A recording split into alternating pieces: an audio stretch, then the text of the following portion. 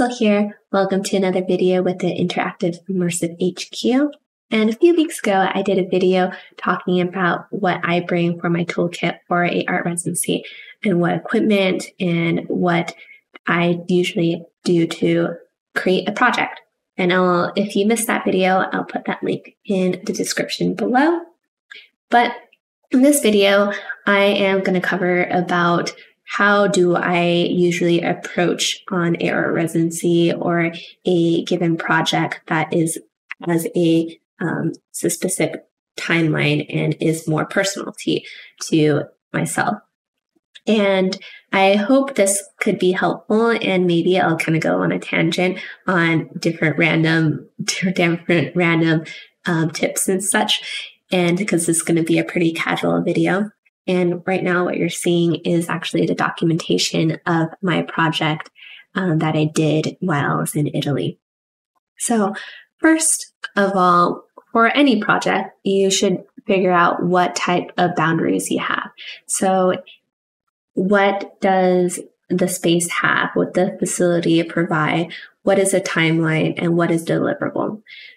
In my experience, oftentimes art residencies don't have too many digital artists, especially not so much in a real-time installation space. So that means oftentimes they won't have experience and understanding of the different equipments you need. So you can often ask them before you get there, what can they do, and even look at their previous archives of previous artists and see if there's any artist that does similar work, and if they were able to seem like from the documentations or photos, if they were able to get the type of equipment that you wanted. And you can ask the space, and you can even reach out to that artist and ask how did they felt working there, and did they feel supported, and maybe also if they were able to borrow equipment, where did they go to get the equipment? So I knew when I messaged them, it's like, hey, I'm going to do an installation. Do you guys have projectors? Do you guys have speakers? Do you have a space where I can do an installation in? Can I block off the windows? Is there access to Wi-Fi or Ethernet? And how many power outlets those are? Those are what I did beforehand, so I know what to suspect. So they had one Pico projector. So I know, okay, unless I'm going to rent a projector out from a projector house, then I will need to do a project that doesn't have too much light or needs too much light.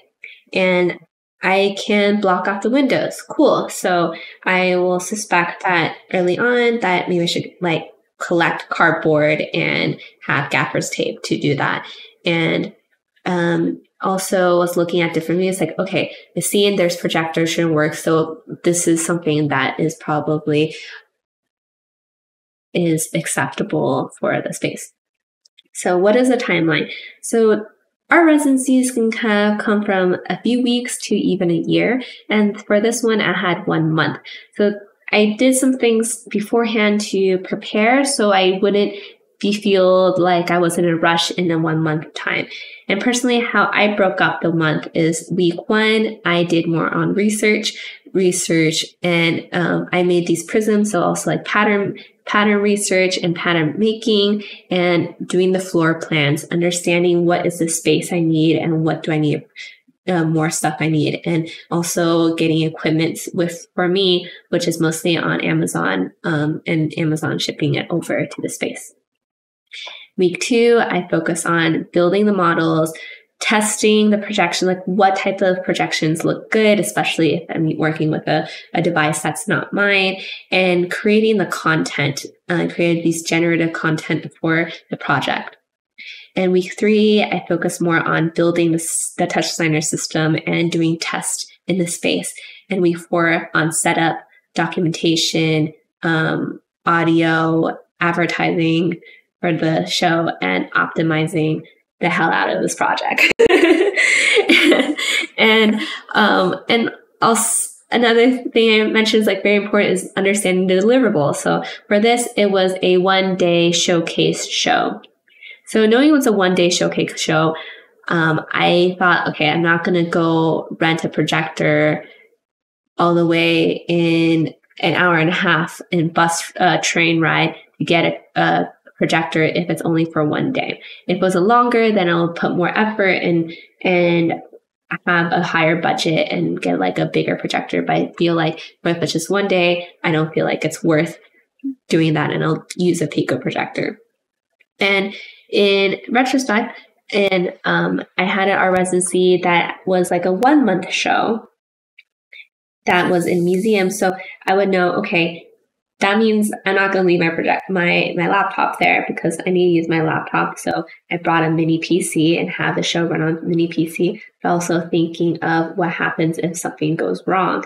So I won't be there every day. So be able to have an Ethernet cable I can remote in if I need to debug anything, and also making a very detailed documentation for the people in the space, how they turn on the projects, and maybe some common things that could go wrong, like what to do in case of the audio doesn't turn on. What does you do in case you see a mouse on the frame? What do you do in case of X, Y, and Z?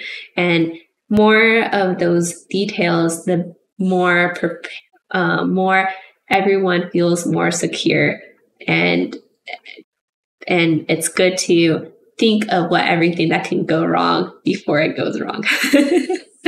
And yeah.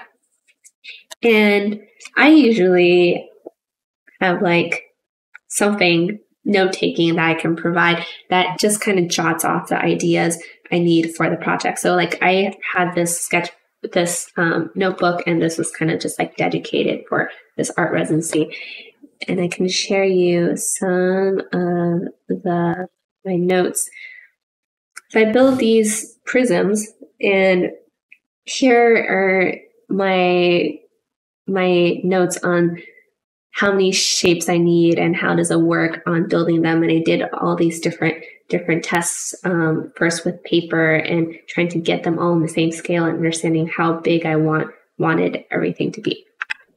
And here, kind of like early in the research ideas, thinking of what I'm thinking of, what things I want to convey: nature, texture. Should I have 3D scans? Should I involve buildings, light, color, reflections, movements? I just would throw out ideas of things I'm thinking about. And here, kind of a short of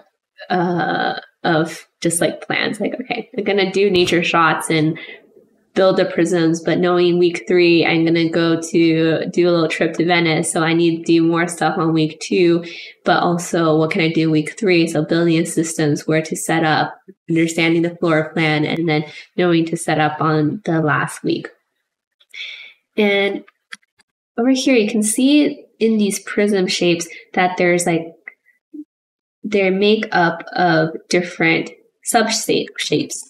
I was very interested of having like, a square and a triangle equals this, and then a polygon and a square equals that, and trying to organize these in a way. And here was like an early on kind of rough sketch of how I would lay it out. So having a pedestal that rotates and having prism there and having different shapes, but where would the projector needs to be and how does it shine through, and where I kind of just getting all the ideas out there and having like a rough floor plan. And here is actually like a sketch on how I would organize my touch network. So, okay, I have these shapes, having to crop top, and then analyze it, and what different shapes triggers what, and then the physical shapes, like how does it work. And maybe I'll give you a little bit of context of what the project actually is, but also be helpful. But here's kind of a top overview, rough drawing of like, okay, I have people come in and they'll go up the stairs, and then they can pick one of these prisms and drop it here. So they're like this is 2, they go 1 here, they go 2, and then it projects onto this wall, and then it comes, and then you can go to 3 to see. So the project, I had 3 different prisms, which each one represented a different thing. The first one was home, which is generative images of Los Angeles, where I'm from.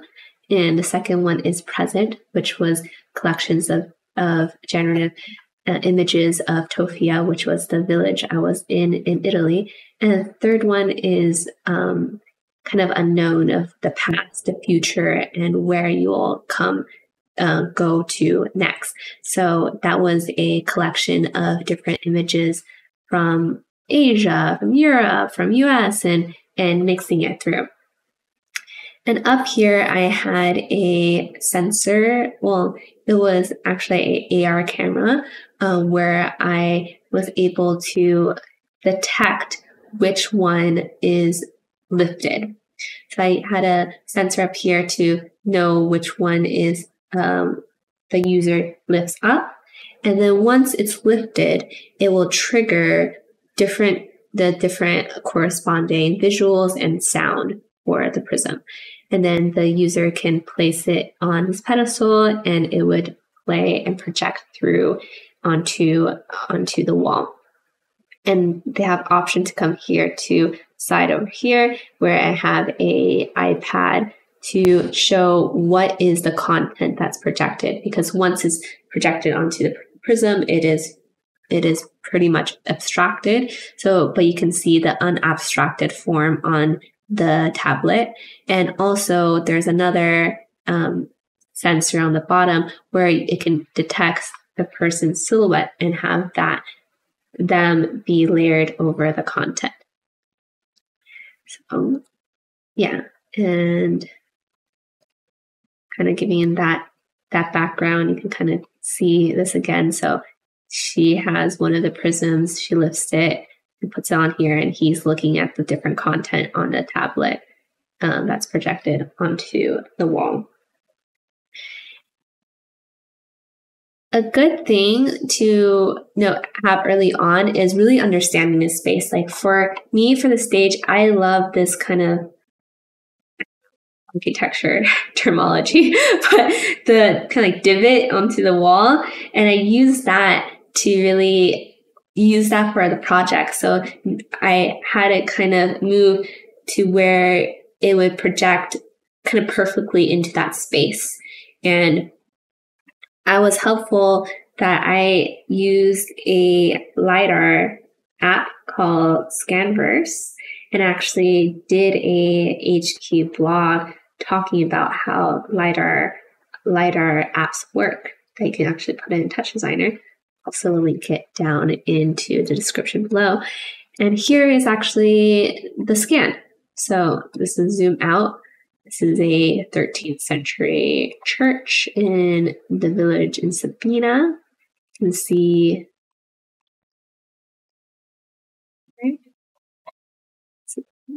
over here on the side, they have a wall of fresco mural.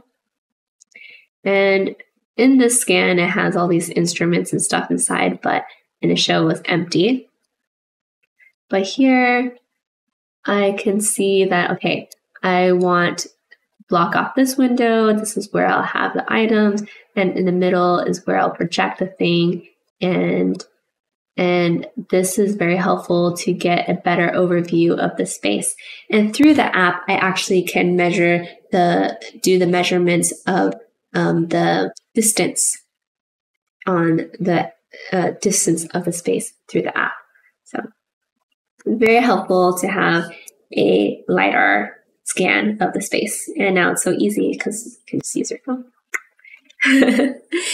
And with that, another I'm just going to give little tidbits of things that might be helpful when you're coming into a project is being prepared with stuff.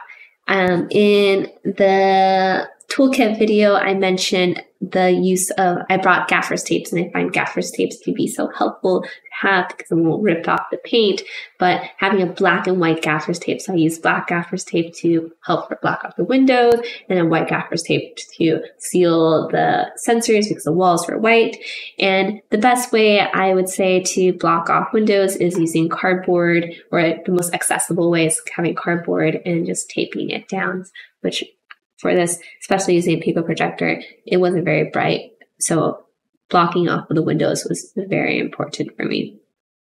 And also, if you're ever having a project, especially you're just running on your laptop, and you notice that you're dropping frames and your audio is dropping, I advise to have your audio in a second file, a touch file. So then that file will just strictly doing audio.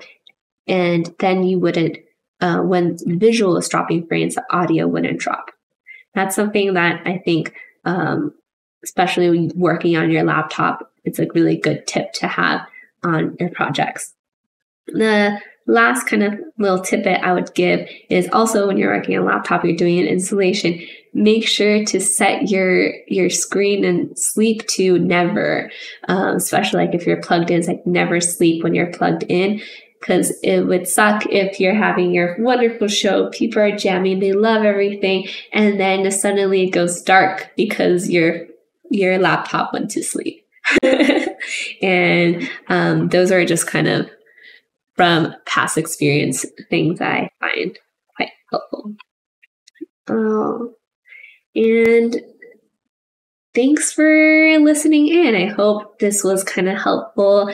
These are kind of things that I wish I knew coming into art residencies, and things that I found were helpful for my process now. And if there's one thing that you really stuck out to you that you found especially helpful, let me know in the comments below. And thanks for watching. Thanks for listening, and I'll see you next time. Hey guys, thanks for watching. If you're serious about taking your TouchDesigner and interactive skills to the next level, I highly recommend you check out the Interactive and Immersive HQ Pro. It's the only educational resource and community of its kind for TouchDesigner and interactive professionals. You can learn more by checking out the link in the description.